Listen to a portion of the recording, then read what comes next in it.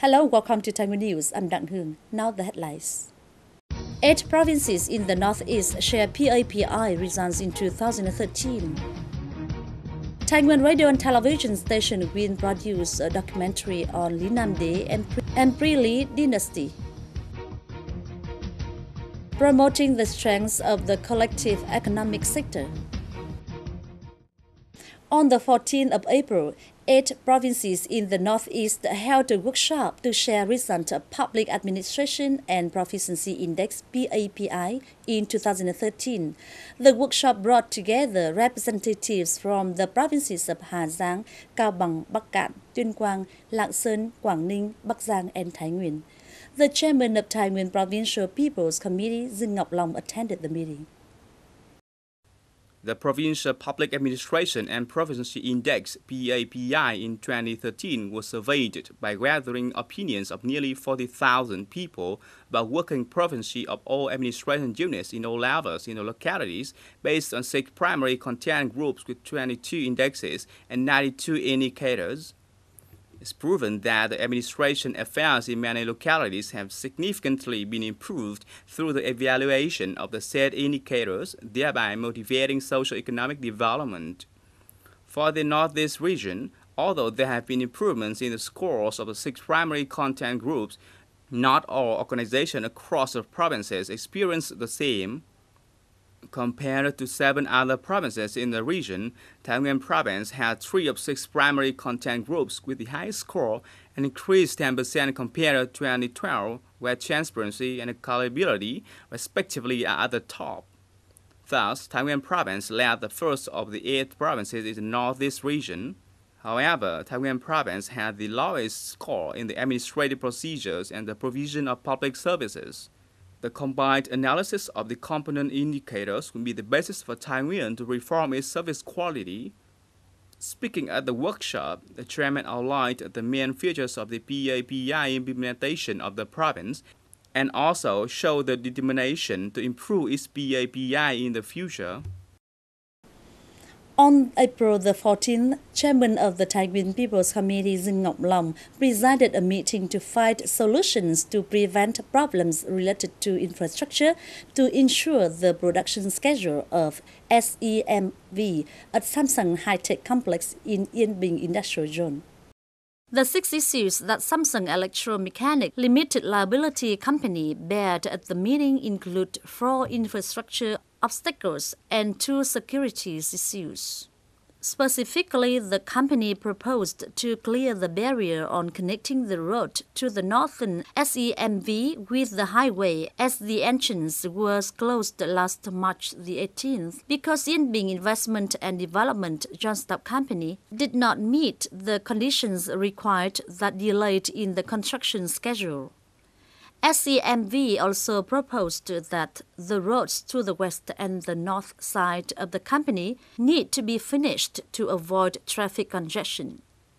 In addition, the difference in water bill of more than 2,900,000 Vietnam dongs per square meter between SEMV and Samsung Electronics Company should also be adjusted to the same price. Security and order at the worksite is also a problem that should be cared about.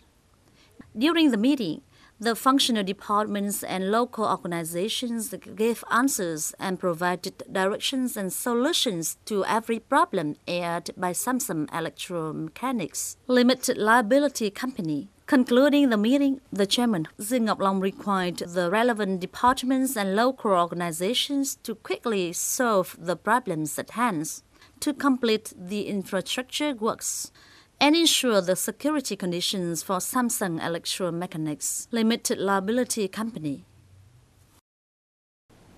15 centuries ago, after gaining the throne, Lý Nam Đế founded Vạn Xuân and was made the first king of Vietnam, opening a long-term independence and sovereignty of the nation.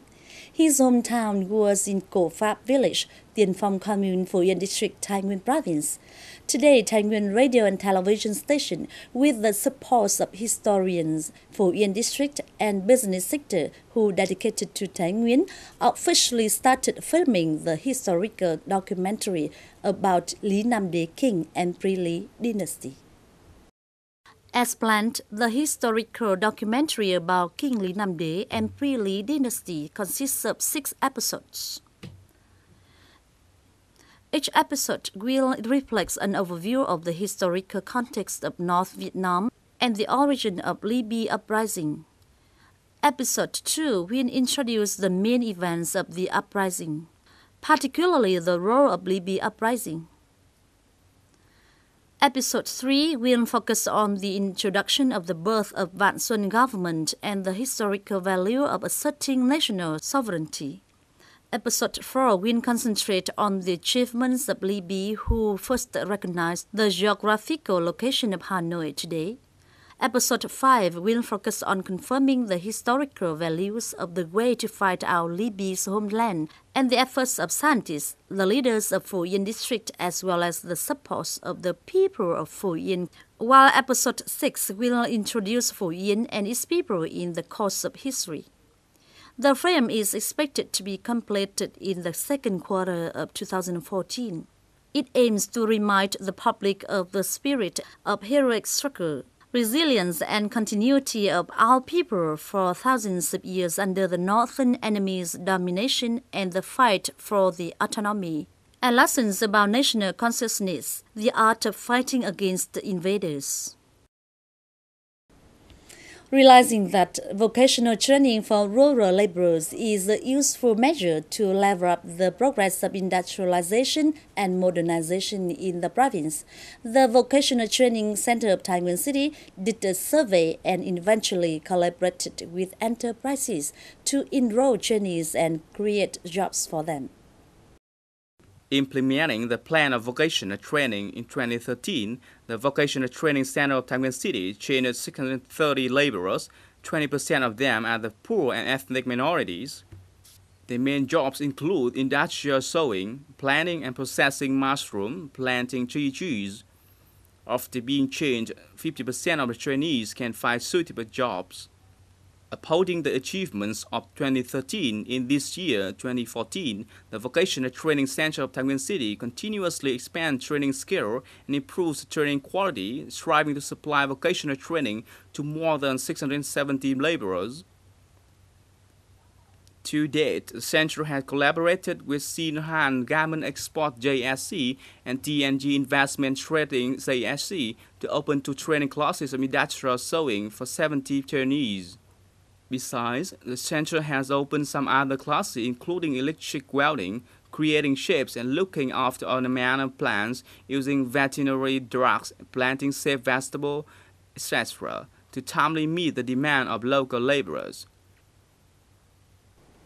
Thái Nguyên province is proud for being the first to establish cooperatives. As time goes by, many local cooperatives have become more and more active with their production activities that greatly contributed to the development of the cooperatives movement nationwide. During the last years, in spite of difficult economic situation, the cooperatives have clearly shown the advantages of collective economy through its achievements. In Taiwan, many cooperatives have been strengthened and expanded their productions for development and labor extraction, switched their economic structures, and participated in the national target program of building new rural areas. Being aware of the importance of agricultural cooperatives in supporting local farmers with reasonable price services, in 2011, Nhã Long Safe Vegetable Cooperative, Phú Bình District, were established.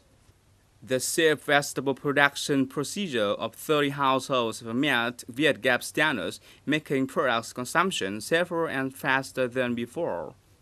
Tiêu chuẩn Việt Gap thì rau của mình đạt cái thương hiệu của mình thì nó có rồi nhưng mà Our products meet Viet Gap standards, but haven't been able to find markets for the output products.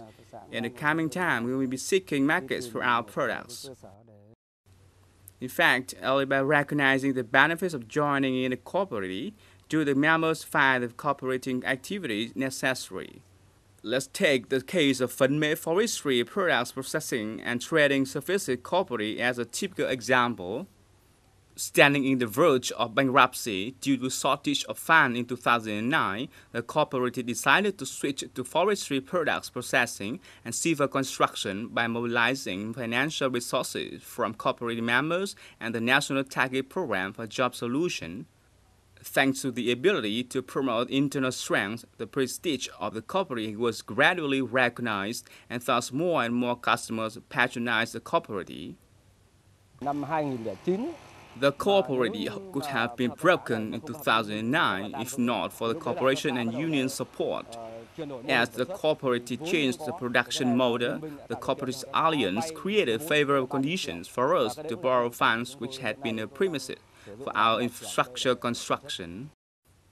In 2003, Thái province had 187 cooperating groups and 21 newly established cooperatives. Today, the total number of cooperating groups has reached 685 and 343 for new cooperatives, with over 40,000 members and laborers. The total capital of cooperatives reached 2,600 billion Vietnam dong, making an increase of 10.2% compared to 2013. The amount of payment to the state budget reached 40 billion Vietnam dong. With the determination and efforts from cooperative management board and members, this collective economic area is expected to make an uninterrupted development to contribute to the socio-economic development cause in Taiwan in particular and the whole nation in general. That ends our program today. Thanks for joining us. Goodbye for now and see you next time.